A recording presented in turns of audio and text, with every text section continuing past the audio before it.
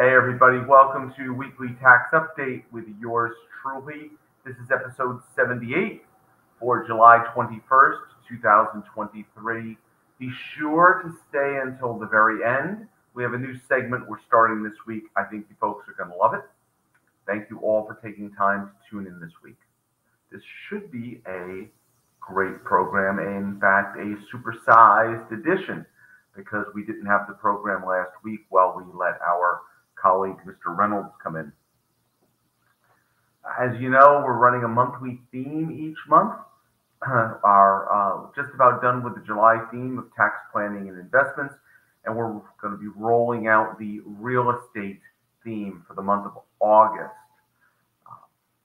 There's room still in the tax practice support program if you find yourself needing help, if you find that you're a small practice and you need that person to bounce things off of, that place to ask a question, that place to get a solid answer. Please, monthly program, there's some seats available. You could join me and Ellie. I'm getting comments here about the echo. I can't go out and come in.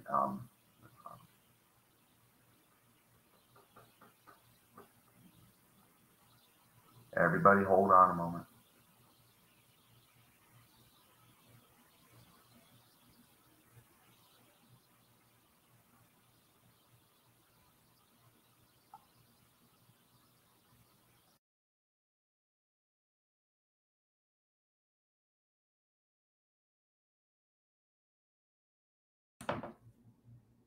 Okay, so it looks like John did decide to exit and come back in, hoping that the audio is clearer.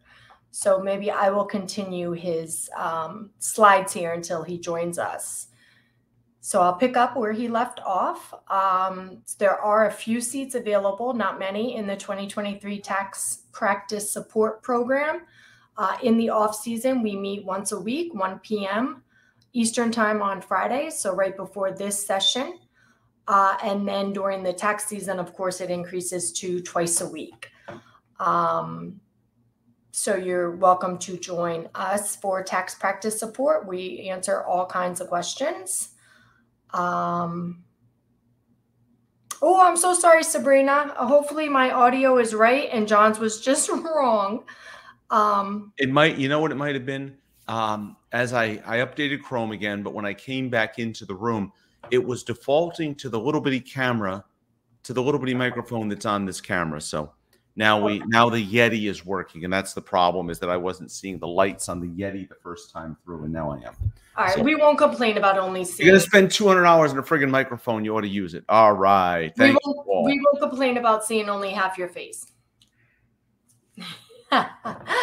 Take it away, John. Thank you all. Welcome.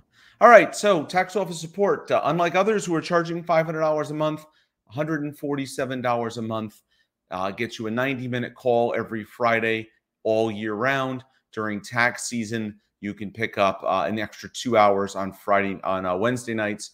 The Wednesday night person assisting me rotates between Mark Dombrowski, Jessica Smith, and Rita Ryan. Rita also helps us with all of our international questions that you may have. So by all means, let me know. We have a few seats left. Real estate begins next month. This is our listing of classes. We open up with AJ Reynolds on August 3rd. He'll be doing a class that's completely free. If you have friends who want to sample what we're doing, see what our programs are like, by all means, invite them, please, to come to that class. It'll be great to have them. And a quick mention, speakers are AJ, Kathy Morgan is back with 3 or 4 of the programs. Mark is in on releasing liens during real estate transactions. Amy Wall Street is going to come back and be Amy Main Street, I guess, as she talks about real estate. Brian Coddington on Form 3115. He is basically our god on those issues. And then somehow I have a program or 2 as well. So please consider joining us next month. Registration remains open for the IRS National Forums. I do want to tell you that San Diego is sold out, they tell us. San Diego is sold out. So Don't plan on coming to San Diego. Commissioner Werfel is going to give the keynote address at Atlanta. I'm going to mention this one last time. I did hear at a conference I was at 2 weeks ago that only 1,600 people have registered for the Atlanta Forum. And I commented that when I was in Denver 5 or 6 years ago and they only had 1,600 or so people, and they haven't been back. So I wonder if we're going to see Atlanta go away and they'll look for another venue in the Southeast. San Diego is sold out. National Harbors Hotel that's DC area. The hotel's been sold out since May. I'm actually, going to have to stay at the Westin, poor me. But I will be there at National Harbor. So those of you that want to come to a mixer, Irina is coming. So yes, there will be a mixer. I'll get an email out or put something in Facebook, and we'll pick a night. We should have a good group of people. I'm hearing that there's a lot of folks that'll be in town, also that live in the DC, Virginia area. You'd be welcome to come too. You don't need to be just attending the forum. By all means, come to the Mixer event as we put that together. August 8th, Frank Agostino, Federal Rules of Evidence in Tax Cases, Part 2. You come to the class in Hackensack, you get free pizza and Frank in person. Otherwise, you come online. We have hundreds of people online. It's been a huge success. So by all means, we run the program. It's run on Big Marker. We have our moderators in place. So by all means, join us. It's a fabulous program. 3 completely free CE or CPE, or if you're an attorney, there are New York and New Jersey attorney credits, CLE credits offered by Frank's office. Our our program is hopefully almost through IRS review, and that program is included if you're a subscriber. So if you have a staffer, you've been thinking about putting them on or not on, if you add them as a subscriber, they're going to pick up this program for free as well. The International Tax Conference is set for October 30th, 31st, and November 1st in New York City. By all means, join us, registration link, and we'll be happy to give you any information you need on the program. Yeah, this is where I live. This is nearby. This is near West Point, an actual photo. Disaster or declared disaster area. It's not great. I thought that's important, though. That didn't affect me, but it did affect a lot of folks in the area. The IRS has a webinar on the employee retention credit coming up July 25th. It's 2 hours. Typically, these IRS free webinars have been 1 hour. I think that's great that it's 2 hours. The gentleman that's speaking on it is someone we heard both at Frank Agostino's Controversy Forum and the NYU Controversy Forum. Fabulous IRS speaker, very knowledgeable. If you want to know what's going on at the IRS right now with respect to examinations, this is a CE event you want to catch. It's free. It's 2 credits. All right. We've been saying COVID operations are running a little bit behind. So we've updated these numbers are through July 14th. They're telling us the July 8th. Actually, it's through July 21st. And I'm giving you the July 14th numbers. Did I take the? Oops. Yeah, the dates are wrong, but it's the correct. That's the correct information. As we know, the IRS changed their main form back June 23rd, and their message is now that they're processing tax returns and payments and refunds and correspondence on time, but they continue to experience delays. So, all right. So numbers as of today's numbers, but as of July 15th, 2.42 million unprocessed returns. They've decreased that by 580,000 in 2 weeks. They have 1.6 million in error correction. That's only down 100,000 in 15 days. So what's going on here? Well, and they have 820,000 paper returns left with 480,000 decrease over 2 weeks, right?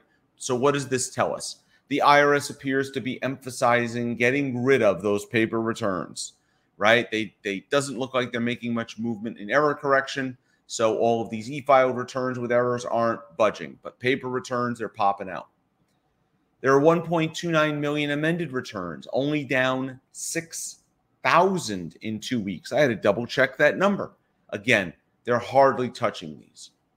941 numbers it should be 371. They're up 195,000 in 2 weeks. So what does this mean? This seems to suggest that right now, that's normal, it's the end of the quarter, so that's normal. Those numbers are going up. 941X is at 374,000, up 68,000 amended returns in 2 weeks. Now,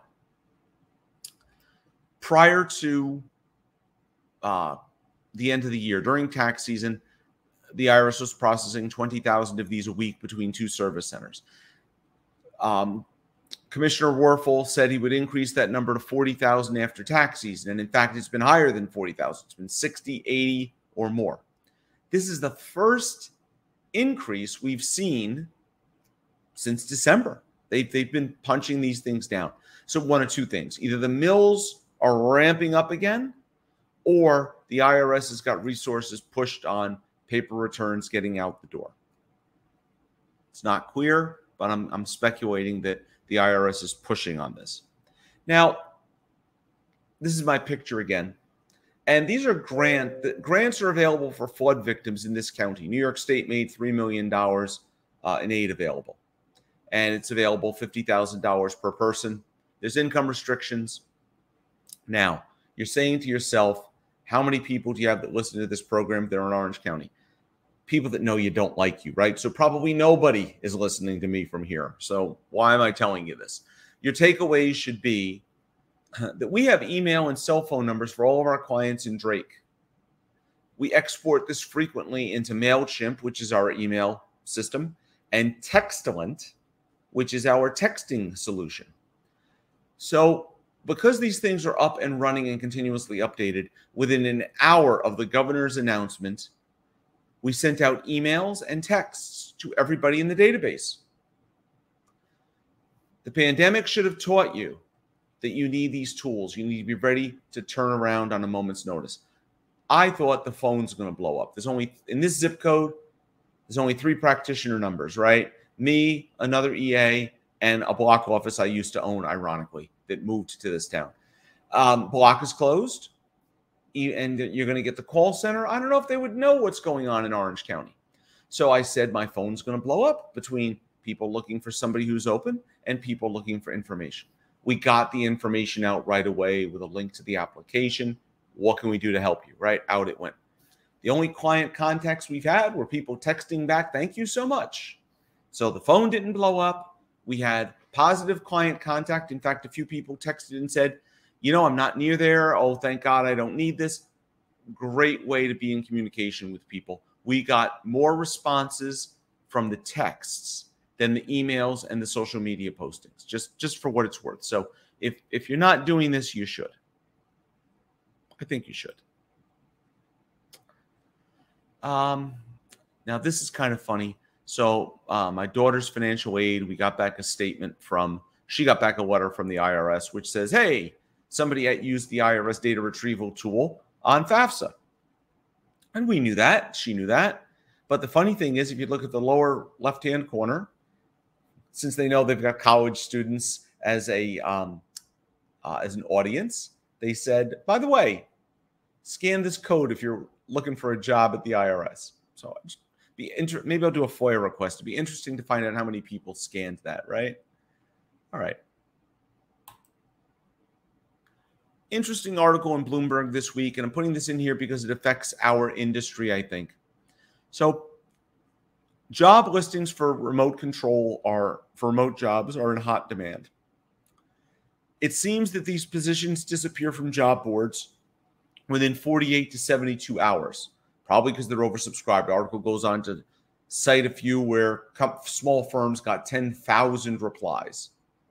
So LinkedIn has LinkedIn, of course, you know who they are, and they've been around, 20 years? So if they give you numbers, I think their systems are pretty solid. So LinkedIn said in May, 11% of the job listings posted to LinkedIn offered fully remote positions.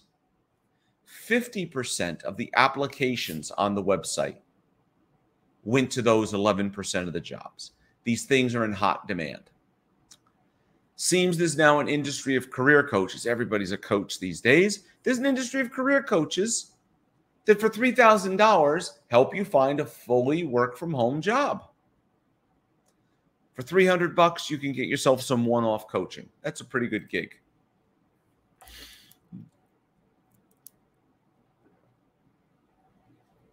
IRS announced the health savings account limits for 2024.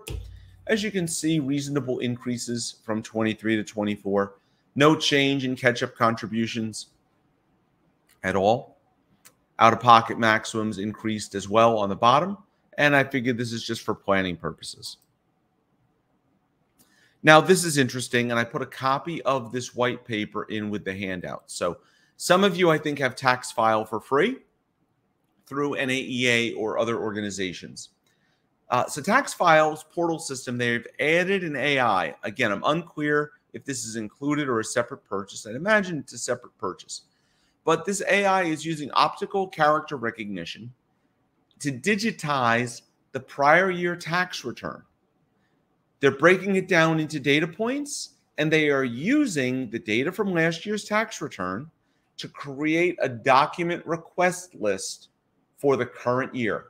How brilliant is that? You know, and then if you could merge that in to do something like TaxDome does, where it's going to go back and forth and collect it, this might be the next killer app in our profession. It's going to generate this list. They're claiming that their AI will also monitor chats that are going on inside the tool between you and the client and update accordingly. So this is going to be interesting to see what happens.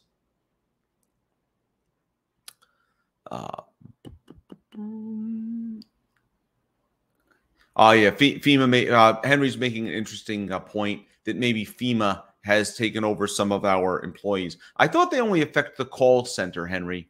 Right? They only affect optional things, and answering the phone is optional. Don't know. All right. So I thought I'd pop this up. I'd like to give you fraud cases here and there. So Christopher Harrison in Fayetteville got 18 months in prison. He pled guilty to taking $25 million and not reporting it that he stole from his business. So what did he do? Well, he takes over this company called Even Concepts, which was an human resources company, probably, but I'm not sure. It was an employee leasing company as well. He was the CFO and the majority owner. He started spending company money for personal use in 2012. Sounds like most of my S Corp owners. There was a 2011 bankruptcy, or there was a Chapter 11 bankruptcy proceeding. And during this, an accounting firm discovered the $25 million in expenses that were reported as business expenses. That's a lot of money. It's $4 million a year in those 6 years. That's a lot of spending.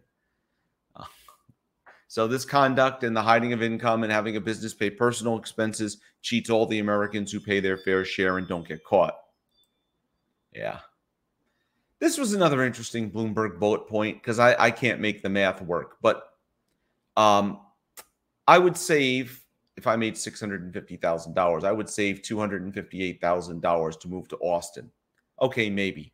Go down to the bottom numbers. If I made $150,000 in New York, I would save $64,000 to move to Austin. I don't know. I don't see it, but something to think about. Okay, so this was our guy Harrison. Why is he in here twice? IRS is making significant strides in modernization and service improvement efforts. They have a number of new initiatives, as we know, with digital tools. Key enhancements to Tax Professional Online or Account are underway. One of them is going to be that it works, right? It works 100% of the time. They're working on account authorization management and payment viewing. These are both supposed to deploy by the end of the third quarter. They're trying to put in live chat and secure two-way messaging during fiscal year 2024. Well, that starts October. Fiscal year 2024 would start in over a year, right? Because in October, we're going to start the 23-24 year. So that's a ways away. I didn't have anything to post on it, but when I was at Latino Tax Fest, the IRS was there with one of their vendors talking about this new AI tool they have. And this is where I think killer apps start to come in. So they have an AI tool that will ride on top of the IRS website as a chatbot. Its universe of responses aren't the whole internet and like ChatGPT, some version of data through 2 years ago. It's only going to be able to look at what's currently on the IRS website.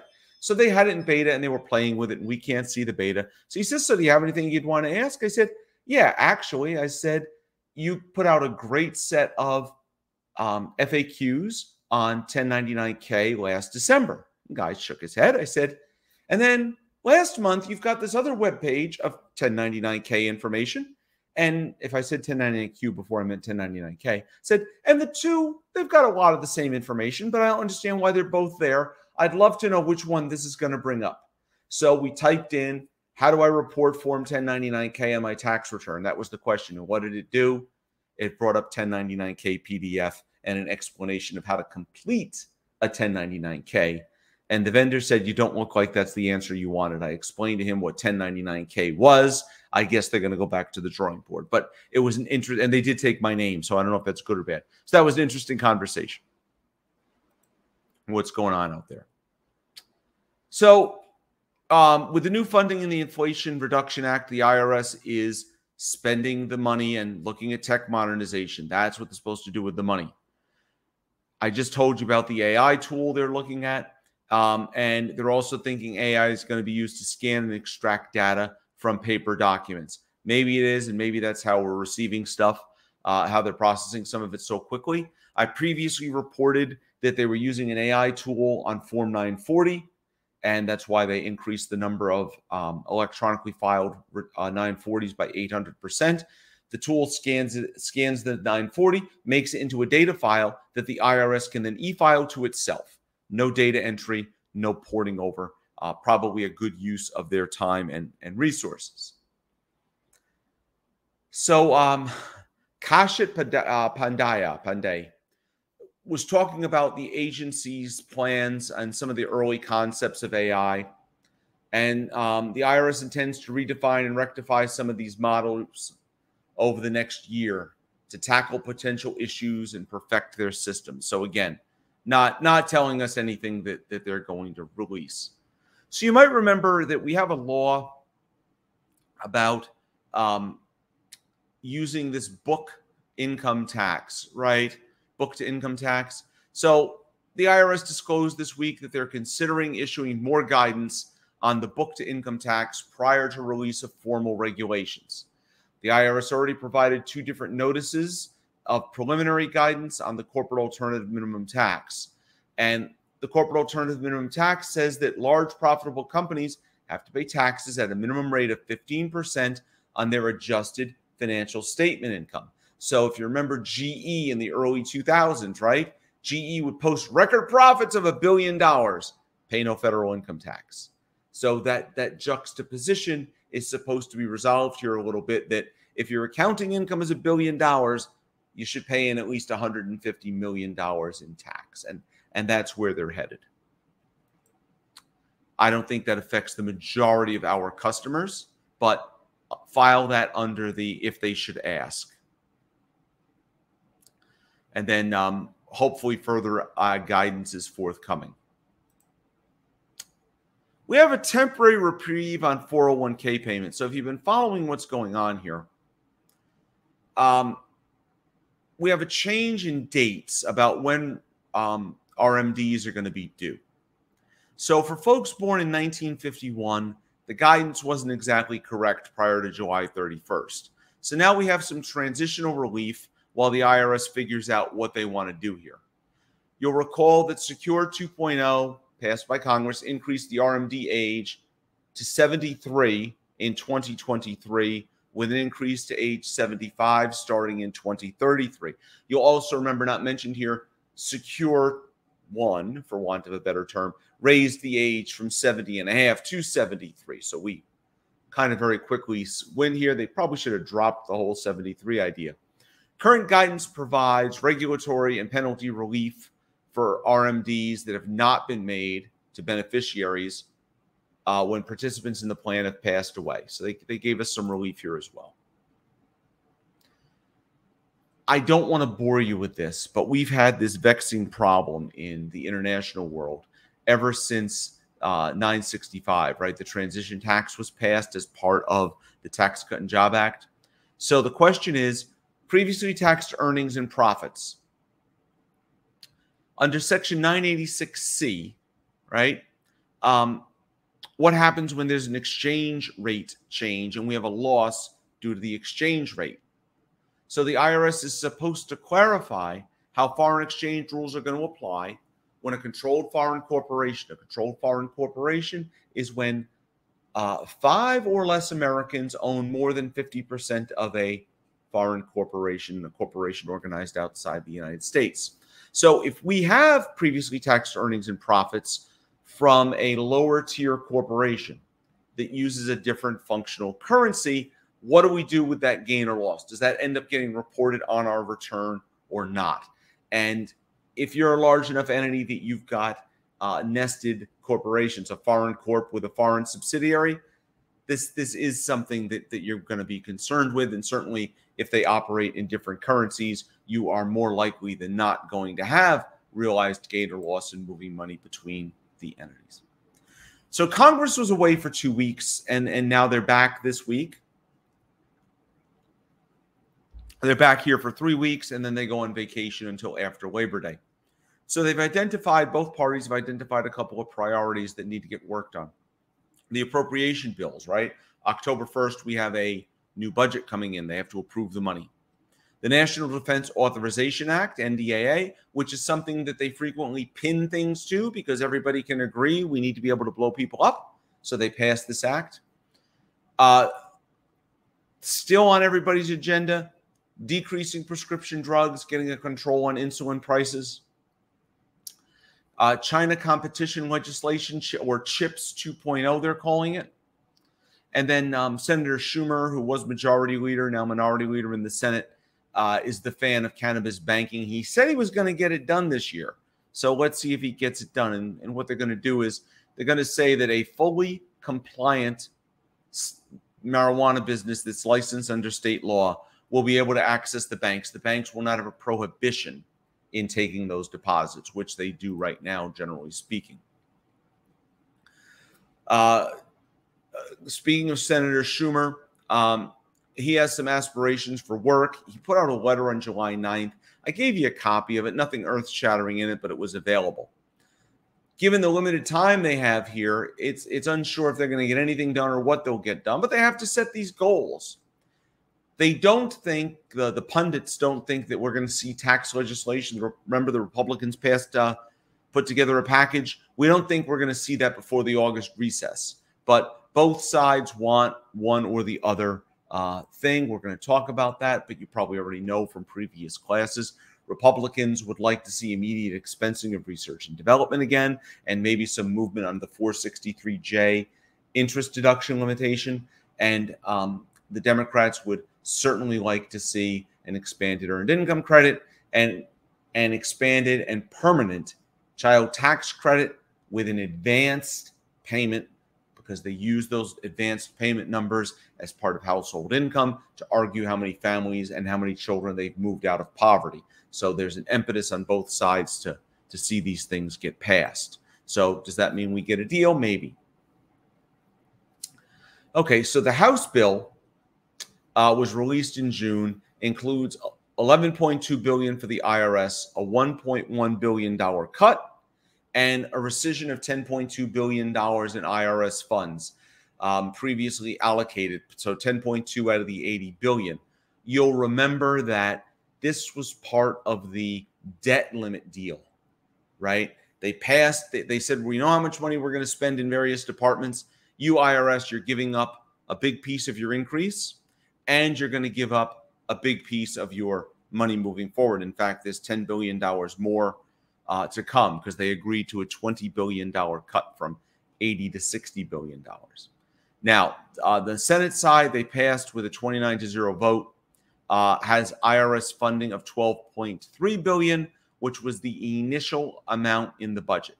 So going to be interesting to see what happens here, who gets what and how much money they get.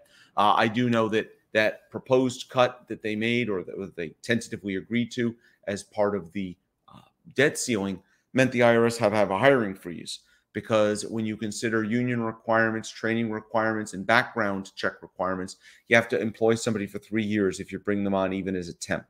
So that froze their hiring. All right, Republican priority shift that they think is that Steve Scalise from Louisiana, who's the House Majority Leader, has confirmed that the House doesn't want to vote on the Ways and Means Committee tax package. The appropriations bills and the NDAA are going to be prioritized. The tax package, though, was passed out of committee in June, faces challenges within the Republican conference. Well, of course, if they bring up research and development, immediate expensing, and or the 463J, I think we're going to see that change. So on the House, House Ways and Means side, Jason Smith of Missouri chairs this. They've got that increase in the standard deduction. They're calling that $4,000 bonus deduction. They want this in place ahead of Tax Cut and Job Act phasing out. They don't want people itemizing, because they want to increase the standard deduction by $4,000. It's going to happen for at least 2 years. It's already in there. They want to repeal all the energy credits from the Inflation Reduction Act. But the package, of course, is being criticized by California and New York members because they don't have a SALT cap. They're not increasing the SALT cap or removing it. So we'll see what happens here. Both sides, though, want to see the packages move. So we'll see what deals they cut.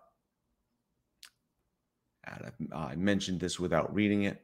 If they get to a consensus, the last bullet point is the FAA has a reauthorization act. They have to reauthorize like every 5 years. And so that we could see some of these things get attached to that. They could get attached to the budget, or that CHIPS 2.0 U.S. competitiveness bill, right, with China. You could see it attached to that. So there are 3 big pieces of legislation coming, 4 if you count the NDAA. So we'll see where this goes.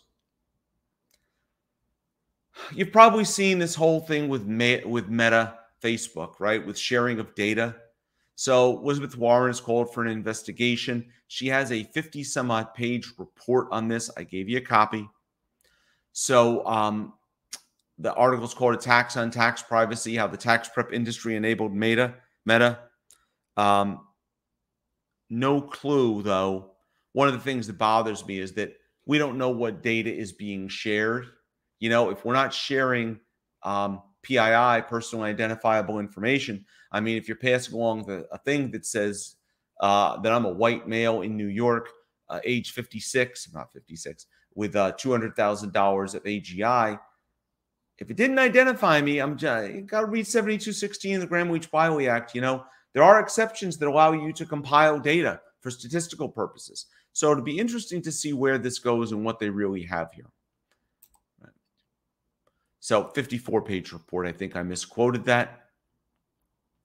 Google, Meta, the tax prep firms are all defending their practices. I don't know that you can say it's common procedure, right? But if they are ensuring taxpayer privacy and it's legal, not much they should be able to do about this. IRS has been showing service improvements during the recent season. We don't know about their digital advancements. I don't know about you. Reports I hear from our colleagues are that 50% or so of the time, that taxpayer portal, that instant POA, seems to work. Sometimes on our end, sometimes on their end. I will tell you from personal experience, a lot of our rep clients are actually accessing their own transcripts. Nicole had a conversation with someone the other day where we didn't do the return. We're just doing collection work. And we mentioned to her that the 2022 return wasn't on the transcript yet because she assured us it was filed and we had faxed a copy into ACS. And the woman said, yeah, I was looking at my transcript yesterday and I didn't see it either. So what's up with that, right? Being able to go in and look at your own transcript. That's a couple of folks. We had somebody else too where I told them their bill was going to be $32 because I had a penalty removed. And he had said, well, it's $532. I said, just pay the $32. They're going to take the $500 off. Yeah, Ellie is saying she had no wait every day when she called the IRS. Yeah, POAs. POAs are coming up fast, but I have other POAs that just aren't posting at all, and it's frustrating. You send in 10, and 3 of them post in a day, and the others never post. All right, so those of you that do a lot of, if you're Matt Metris or Knox Wimberly, this is for you. So the IRS is calling, and Congress is calling for input on digital asset tax policy. So Ron Wyden of Oregon and Mike Crapo, I love that name, from Idaho, are looking for input from cryptocurrency industry experts and observers. They're looking to better understand the tax challenges and opportunities. Now, where were they in 2009 and 2010 when we had no guidance at all? And now they want to talk to you about important things like mark-to-market, a trading safe harbor, I guess, treatment of loans of digital assets, right? Staking income, wash sales, constructive receipt and timing. Boy, Congress wants to get a wash sale rule in there so bad they can taste it. Constructive sales. Remember, we have that case out there, that Jarrett case, where they're arguing that they don't have a taxable event if they are rewarded a Tezos coin. They were rewarded if they're rewarded a coin, that it's not income until they sell it and actually get money for it, not when it's created. So that would be very interesting to see. Where this goes. Henry is saying, check the contributor list. Yeah, I wonder if Samuel Bankman-Fried would have had a seat at this table had he not got kicked out of Thanksgiving dinner. Yeah. All right. So non-functional currency, FATCA and FBAR are always an issue that we've considered. Valuation. Well, there's always valuation. These things trade 24/7. So they're taking responses up until September 8th. If you or one of your friends would like to give them a response. So National Defense Authorization Act, number of things in here. Brian Fitzpatrick proposed an amendment to make the first $100,000 of income tax free and to make $100,000 of student loans forgiven for 5 years. So this could be interesting. That would leave nobody paying income tax. Jimmy Peretta of California, Greg Stube of Florida have suggested and proposed an amendment to require the Department of Defense to notify service members about the free Militax program and other tax programs offered during the first 2 months of the year. Well, why not? They can put it right on the leave and earnings statements. If Intuit can put their logo on W-2s we generate, why can't they do that? So Mr. Werfel, our commissioner, is encouraging whistleblower reports. He's encouraging this internally, and he made a couple of comments to folks, basically that they can send reports directly to the Office of Special Counsel if they fear retribution or don't want to go through the normal channels, and that's understandable. So this is just interesting where this will go and why they've needed to say that. We often ask what happens to people and why doesn't the government go after somebody? Well, this is a Las Vegas tax preparer, Martha Williams, she's in the news this week, but interestingly, she was convicted or pled guilty, I should say, 2 years ago. She pled guilty in 2020, sentenced in 2021 to 2 years at Club Fed for inflating deductions on 1040 returns, right? Making up businesses, the usual stuff, a big Schedule A, a loss on a Schedule C. So why do we care? Well, if you remember from our days with Karen Hawkins, when Karen had the RTRP program out there and was looking to regulate everybody, they had aggressively disbarred people. They took away PTINs from people.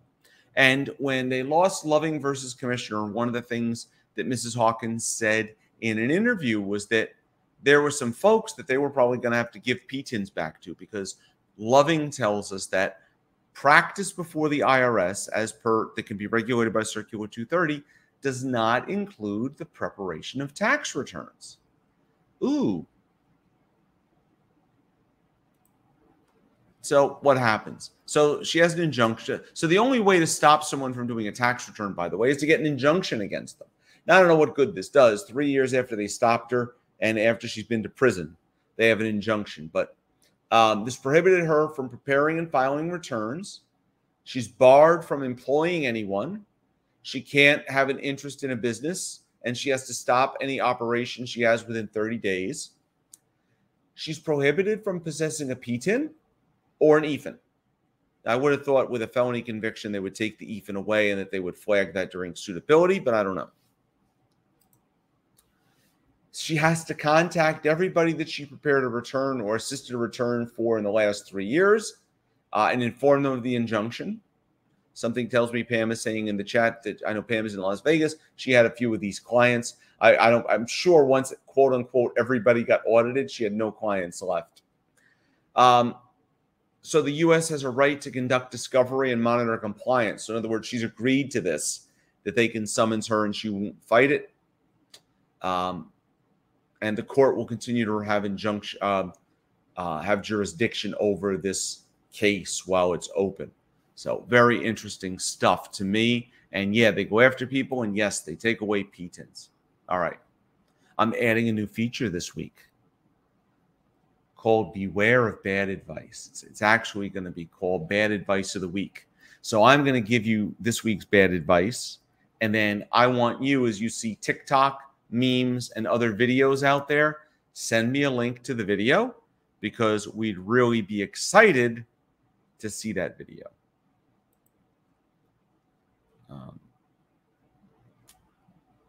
They didn't put my video here. This is terrible. Hang on.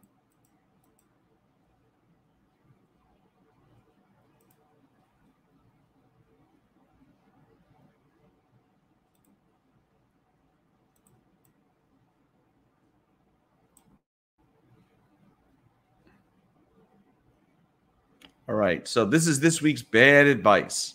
Here's a tax loophole that influencers use to save millions on taxes, and the IRS definitely doesn't want you to know about this one. It's called Section 162A, and it allows you to write off anything that you use in your content as a necessary and ordinary business expense. And since influencers have a personal brand, they're able to write off many personal things that normal businesses can't. For example, luxury cars, watches, clothing, and other personal items that would usually be considered owner's pay or a draw that would normally be taxed are now able to be written off against your income. So if you want to save money on taxes, you might want to consider creating some content.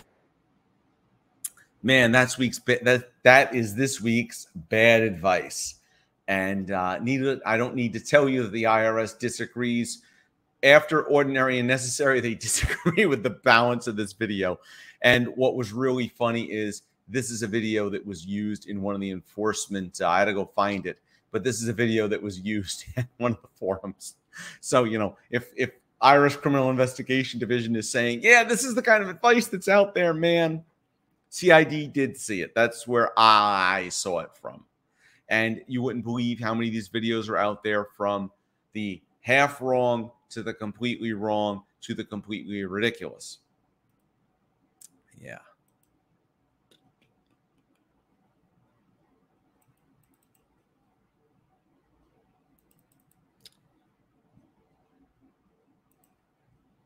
Oh, I thought it would go back to my... there we are.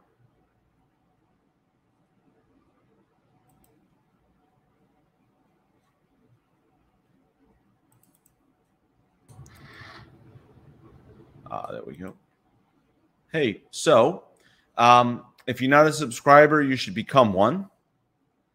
Carlene, I'm going to add a line. Do you want to take advantage of advice you got from TikTok on my onboarding meeting so that I can stop the interview and say we're not a good fit?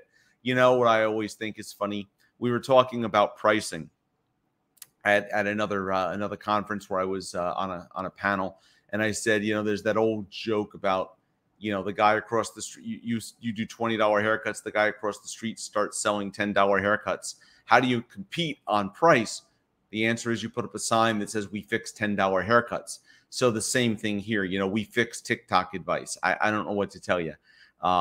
the other thought is that if that guy shouldn't be my client. Anyway, that's me. There's no other questions, I guess. So bad advice of the week. Please, as you see this stuff, I just think it's too funny. So please send it along. We'll plug in 30, the 30 seconds of it, and maybe we'll vote at the end of the quarter or something on who gave us the best bad advice, right? And we'll do something with that. So yeah, they are on Facebook. I agree. Next week I'm in. If you're in San Diego, I want to do a mixer next week. Send me an email. Let me know if you're anywhere near San Diego. We're going to try and do something, I think, Tuesday night. Thank you, Jeffrey. We're then I'm on vacation for 2 days, the end of next week. And then the following week, I will be in DC at the forums. Same thing. We're going to do a mixer. So even if you're not at the forums, if you can get to National Harbor, come on over. We're going to put something together. Just let me know you're going to be in town. All right, everybody. But see you next Friday and the following Friday. Everybody have a great weekend.